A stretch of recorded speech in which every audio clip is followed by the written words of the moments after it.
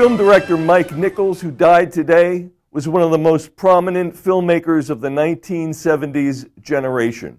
He shot to prominence with his very first film, an adaptation of Edward Albee's Who's Afraid of Virginia Woolf, with Richard Burton and Elizabeth Taylor. The film was nominated for multiple Oscars and won Best Actress for Elizabeth Taylor.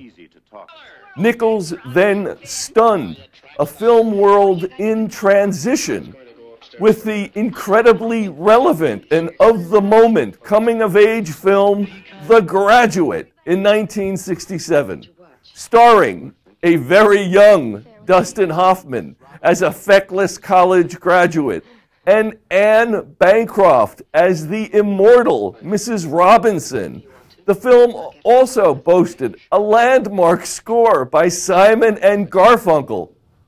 Nichols was one of the few people to win an Academy Award, a Tony Award, an Emmy Award. That was for his adaptation of Tony Kushner's Angels in America, and a Grammy.